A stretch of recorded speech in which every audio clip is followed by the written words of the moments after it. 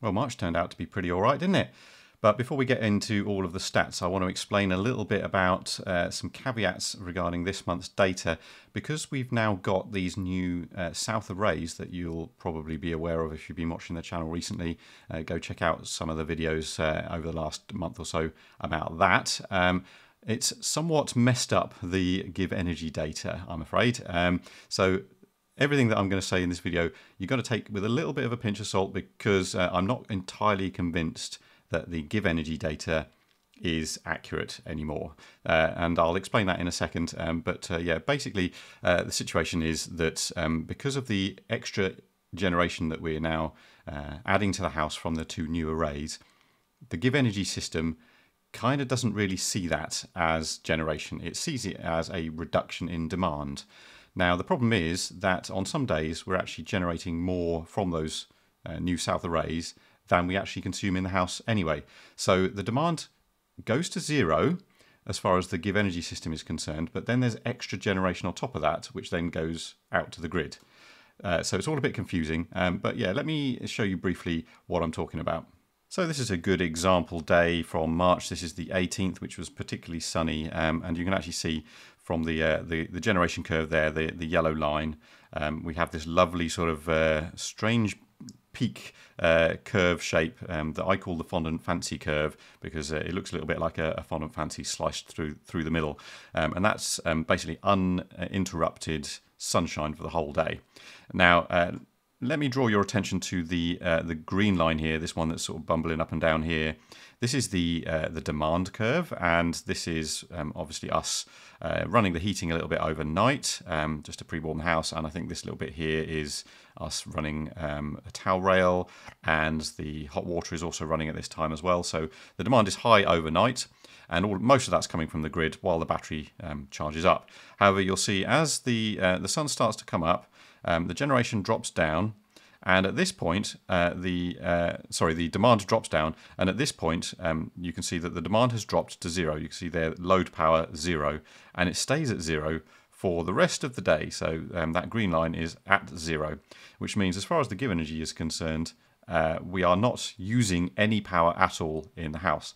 And the reason for that is the new arrays are adding power to the AC part of the house, which means that that is offsetting any demands that we require, and then the GivEnergy system just sees that as zero demand.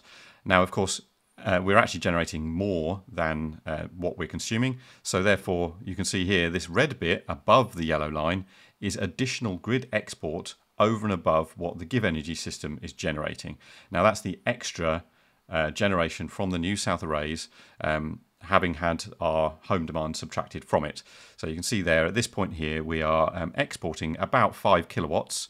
The GivEnergy system is generating just about 3.5 kilowatts, but the two new arrays will be generating something in the region of 2.2 kilowatts, which means that a couple of hundred watts is actually going into the house, and everything else is getting exported. And that's why you see this the red line above the yellow line, which you wouldn't normally see if GivEnergy was the only system that we'd actually got operating in the house.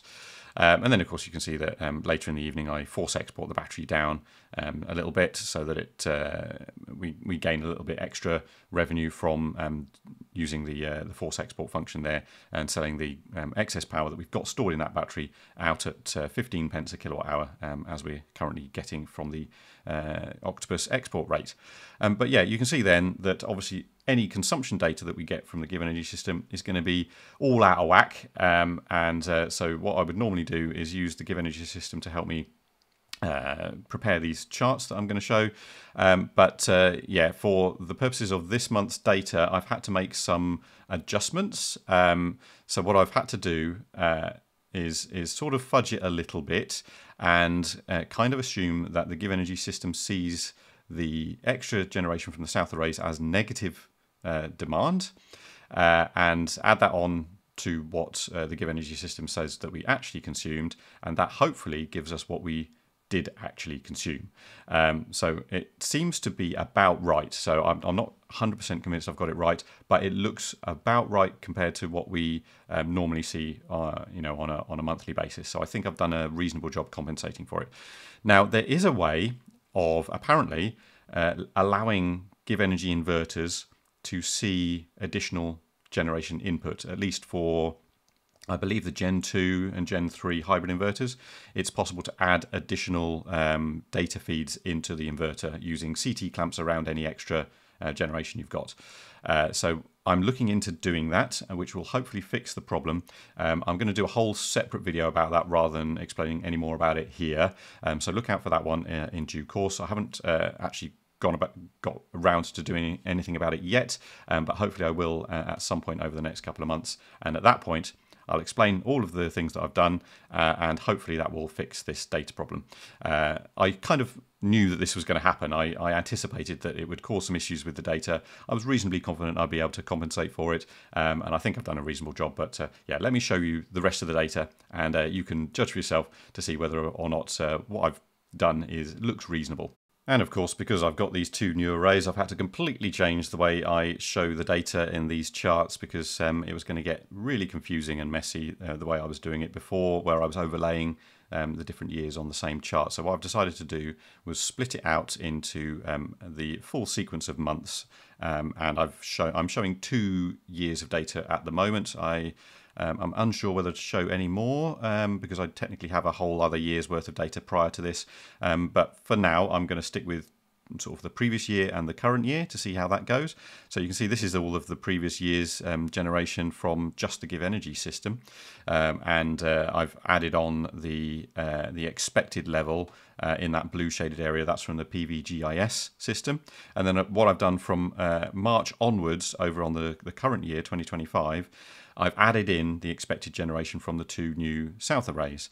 So this is now the combined expected output for both the GivEnergy and the 2 new south arrays. So you can see I've added also on the 2 new south arrays on top of the GivEnergy generation bar here, so that we've got a stacked bar chart, so that you can see that actually the combined total was well above what we would expect for March. As I'm sure many of you have experienced already, March was exceptionally good, and April is looking even better. So yeah, it'll be really interesting to see what happens next month. But the one thing I couldn't do in this chart was show the totals on the top. However, I did find an alternative way of displaying this data. So let me flip over to that now and see what you think. So this is the alternative view of that data, and you can see that we've lost the plus and minus 1 standard deviation lines, which show the variation that you could get for a given month between one year and the next, for example. But we have gained this additional total value here for the combined stack of generation. So the total is 813 kilowatt hours for March, and you can see that's made up of 515 kilowatt hours from the GivEnergy system, 145 from the Fox ESS system, and 153 from the Enphase system. Those are the 2 new south arrays. So yeah, that's the options basically. You can either have the totals on the stack, or you can have the plus and minus 1 standard deviation lines. That's just a limitation in the G sheets that I'm using to prepare these charts. It's just one of those things. I've tried to get around it, but I can't seem to find a good solution. So yeah, those are your 2 options. I think this one is probably ultimately more useful because I think the totals are probably a little bit more useful than the plus and minus 1 standard deviation lines. But let me know what you think. So yeah, let me flip backwards and forwards a little bit so you can see you've either got this version or this version. So yeah, I will go with a consensus, whichever you think is more useful or appropriate. Yeah, let me know, and I will go with that for future months. And because we've added these 2 new south arrays to our existing east-west array, I thought it was probably worth adding this new chart through popular request. This is the kilowatt hours per kilowatt peak for the 3 different systems that we've now got. So the GivEnergy system has a peak output of 6.84 kilowatts. So that's the combined output of the 2 east and west arrays combined. And then we've got the Fox ESS array and the Enphase array, and these are both 3 panels of 460 watts each, and that gives a peak output of 1.38 kilowatts. But you can see that over the course of last year, the GivEnergy system peaked at 117.5 kilowatt hours per kilowatt peak, and it dropped as far down as 10 kilowatt hours per kilowatt peak in December. It's starting to climb again now, and we're up to 75 kilowatt hours per kilowatt peak for the GivEnergy system, and the two south arrays are much higher now, 104 and 110 respectively for the Fox and Enphase systems. So you can see that's the difference between east, west and south, and as we go through the rest of this year, it'll be interesting to see how those compare. I expect the south arrays will stay somewhat higher than the GivEnergy system, and in fact over the winter I think they'll beat the GivEnergy system soundly, because they're going to be that much better at capturing that low winter sun. But yeah, we'll see how this goes over the next few months, and this chart will make a return for future months. And it looks like this is probably the last month I'll be showing the heating demand, and you see in March we actually used 240 kilowatt hours, down a little bit actually from last year, despite the fact that we are now doing this overnight heating as I've been doing all winter, and typically been using a little bit more than last year. You can see every month up until now we've been using more than we did last year, and that was to be expected. I was completely expecting that, but yeah, for March actually it was a bit lower, primarily due to the fact that I think it's been unseasonably warm in March and a little bit sunnier, so we've gained a little bit from that solar gain. I've now got enough data that I've been able to rebuild this expected heating demand model. I'm going to have a whole separate video about that. It's going to be extremely nerdy, so yeah, bear that in mind should you decide to watch that video. Lots of statistical analysis and all that stuff.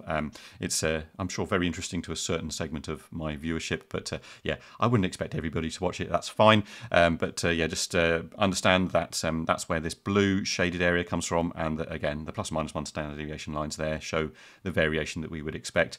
The green lines are no longer relevant to this particular blue shaded area, so it's now a case of comparing the orange against that blue just to see where we were in terms of what we would expect on a typical year to require as far as heating is concerned. And you can see for the majority of the time we were at or below.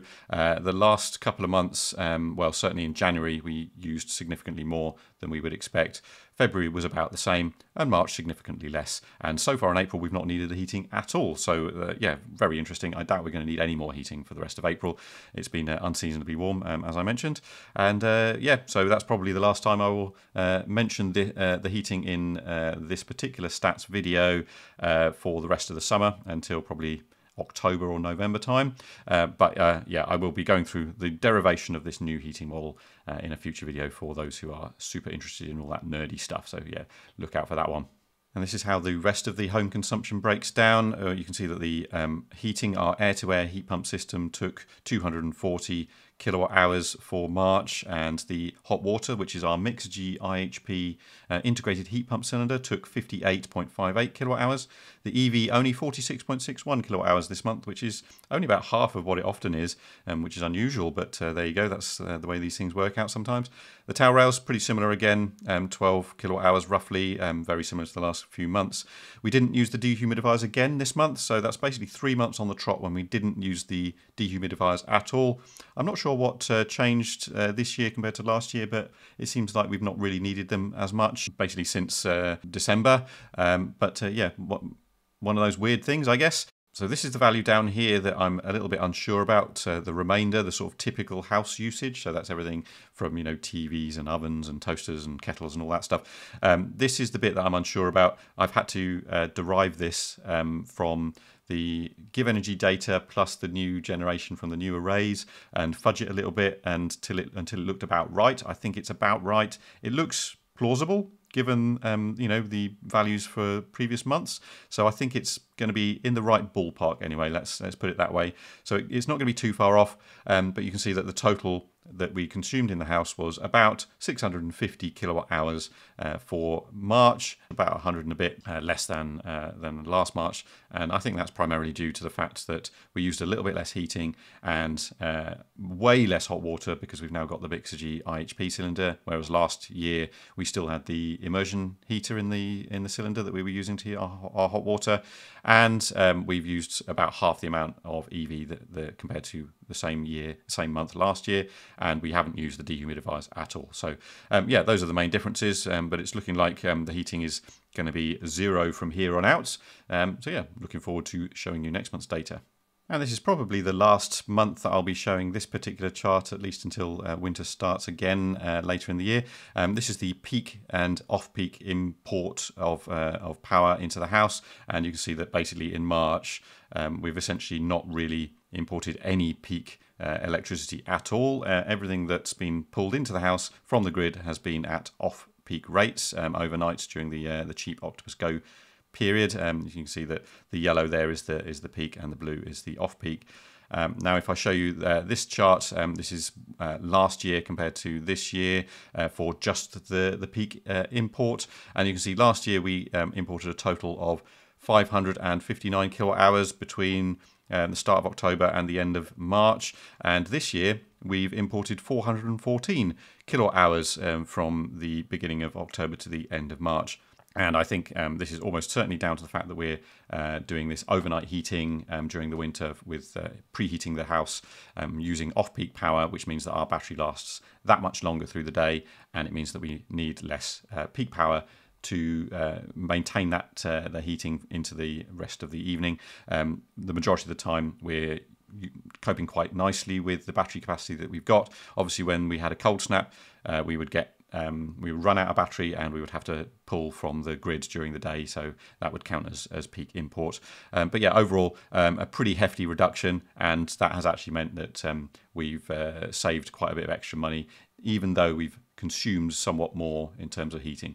I think that was a reasonable compromise. But yeah, let's move on to the money. So the first thing I want to show you very quickly is this rolling annual bill that I've been calculating recently, and you can see that the bill has been dropping significantly since we've added the two new south arrays, and it's dropped from £273.69 last month down to £180.55 this month. So this is, when I say rolling annual bill, I mean the sum of the actual bill from Octopus over the previous 12 months. So the previous 12 months, including that data point there. So this month, obviously, we've been benefiting from those two new south arrays, which means the annual bill has dropped significantly from last month, and we've actually gained about £100. It'll be really interesting to see where this ends up. Obviously, it's going to keep dropping down as more of the data from previous months drops off of the end, and we gain additional months with those two new south arrays contributing towards the consumption and export from the house. And yeah, so it'll be interesting to see where will that end up. Will it end up zero or will it end up negative? My hypothesis is that it should be roughly zero, but actually looking at the way this is going, it might well end up negative. But we've had a couple of exceptional months already, so we will see where we end up after a full year's worth of data. And showing the individual months for the last year or so, you can see that last March our actual bill from Octopus was £54.21, whereas this March it is minus £38.93, and that is almost entirely down to the fact that we've got these two new arrays which were installed just in time for an absolutely cracking solar month in March, and you can see that that gave us a total savings this month of about £216 compared to what it would have been if we hadn't had the solar and battery system, if we didn't have CATS EV, and if we were heating with gas and doing the hot water with gas and all that other stuff, I estimate the bill would have been about £177.80, whereas in fact it was minus £38.93, so that gave us a total saving of £216.72 for March, which is actually the highest it's been. Yep, that's the highest it's been for over a year, so that's great to see. I'm pretty sure it's going to be up at this level for the rest of the year as well because of those two new arrays.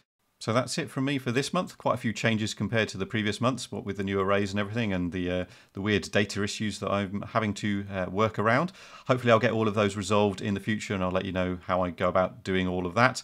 But yeah, it's super exciting times. Very happy with the new arrays and looking forward to showing more of those off in future videos. But that's it for now. If you want to subscribe, please hit that subscribe button if you haven't done so already. I've also got channel memberships open now, so go and check out the link in the description if you'd like to join the channel and get these videos a few days early. It's only 99p a month, so if you think it's worthwhile seeing these videos a little bit early, then yeah, go and either click the join button that you'll see on the front page or find the link in the video description, and I certainly would appreciate having you along. That's it though. Thank you very much for watching. I'll see you in the next one.